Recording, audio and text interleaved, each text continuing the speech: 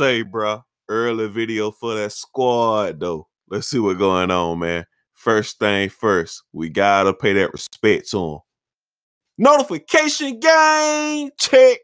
What we lit then? What's popping? Odd fam, Oddball checking in here. And today we have a lot to discuss. Now let's jump right into it. First off, salute notification gang, hitting that like button. Before they start, y'all the real Odd fam salute. Anyway, up first, we got that boy Slim400 and that boy 6ix9ine. Now we all know since the beginning of 2018, that boy 6ix9ine been beefing with about 40 rappers, dog. As time went on, some moved on and not worried about the situation anymore. And on the other hand, you still got some who still got smoke with that boy. 6ix9ine still feel a certain way about them too. Like that boy Slim400. Because we know he pulled up to New York and went and took pictures and went live on the block. And a few weeks ago on live, 6ix9ine hinted that Slim400 checked in. That's why he was able to move around like that. He's gonna hold me down, right?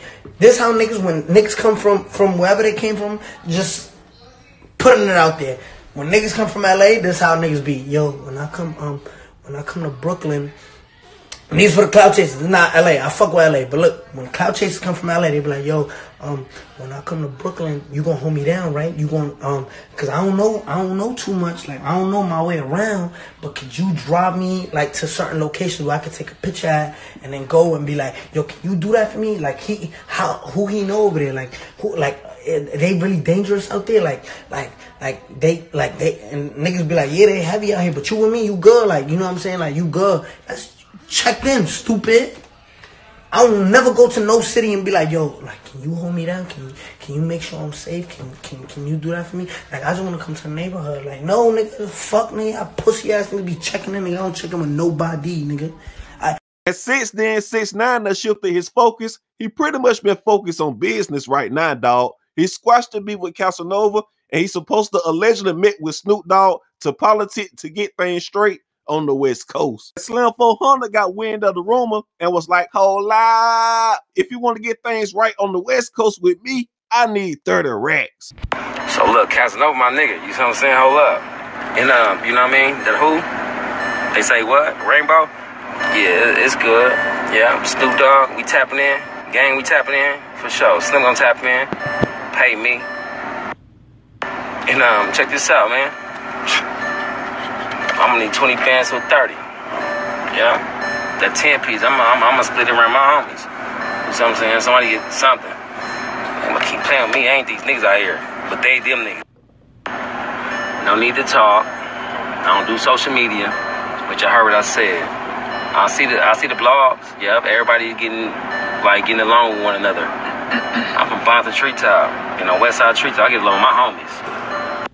Ask you the fuck out. My story. Hold up. Hey, G Bossy the Great. Who we get along with? Don't say no more. It's good. We ain't gonna say shit.